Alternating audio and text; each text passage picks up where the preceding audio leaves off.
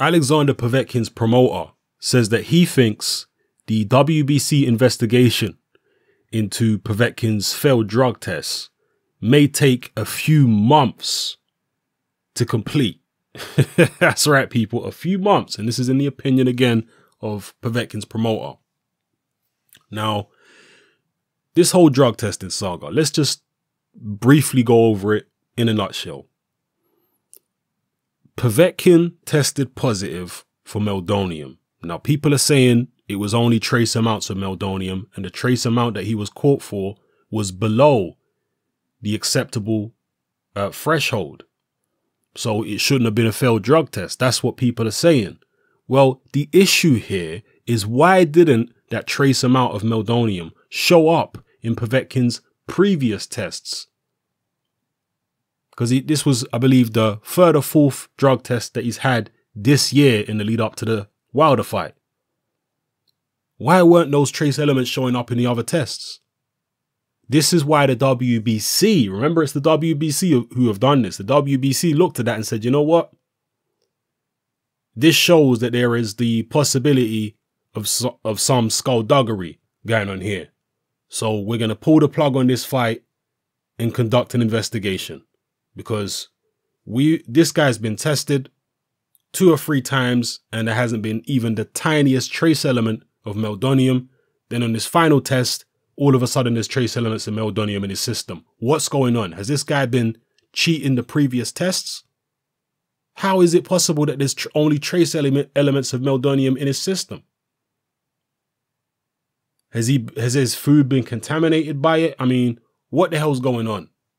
So, as I say, that's why they pulled the plug, and it was the right decision by the WBC. They had to pull the plug.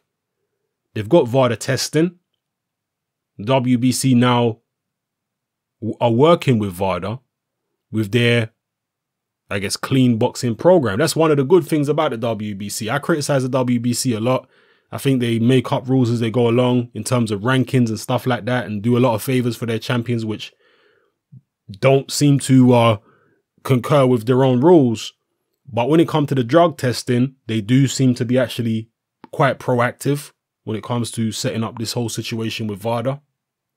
And also with the mandatory situation, the WBC have started making champions of other organizations mandatory for their title.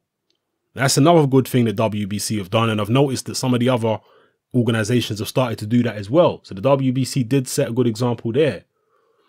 So again, you know, even when it comes to sanctioning bodies, no sanctioning body is below praise and no sanctioning body is above criticism. So I do have to give the WBC their props for that. So yeah, will it take 2 months? I mean, we don't like seeing these things drag out. I mean, when you look at Lucas Brown's situation with Ruslan Chagayev, and I do believe Lucas Brown was innocent in my personal opinion. I think he was spiked and set up. Lucas Brown didn't have a history of taking clenbuterol. Povetkin does have a history of taking meldonium. That's another one of the damning things, which obviously the WBC looked at and they said, you know what? We know this guy's used meldonium in the past. He's admitted to it. And now we've found trace elements of meldonium in his system. We got to pull the plug. We got to investigate what the hell's going on here. I hope there is no tomfoolery going on behind the scenes with the WBC and Povetkin's promoter Rubinsky, whereby there's any type of corruption, money exchanged. Let's just keep it hush hush. Let's get Povetkin back in the ring and get him this shot. Look, I understand from Rubinsky's point of view, he's invested a lot of money in trying to put this fight on. And he wants to see at least some of that money come back. He don't want to abandon this fight at this point. Even though he is a very rich man, again, he's not a stupid man. He don't want to abandon the fight. He wants to at least get something, some type of financial return from it. I mean, the fight didn't go ahead, but obviously he's financed a certain amount with the promotion and, you know, what have you, venue hire and all that type of stuff, doing television deals and God knows what else. So I understand things from his perspective. Povetkin is now saying he wonders whether Wilder wanted this fight in the first place. Well, if he didn't want it, he could have vacated rather than sign for the fight and go through with a training camp. He had every opportunity to vacate previously. He didn't, and he was going to go through with it. And if it weren't for that trace amount of meldonium in your system, Mr. Povetkin, the fight would have already happened.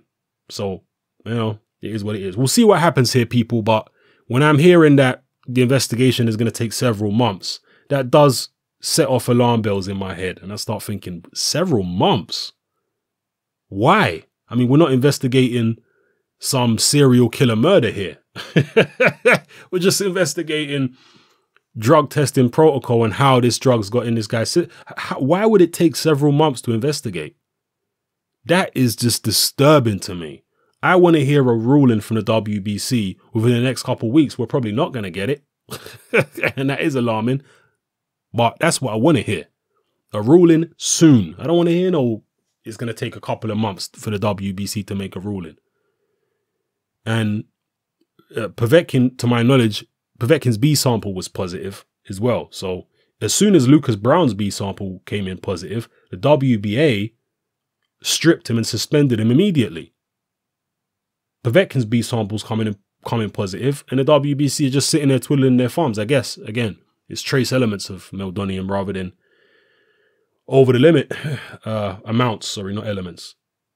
Anyway, let me know how you feel about this story, people. It's your boy Hatman, I'm out.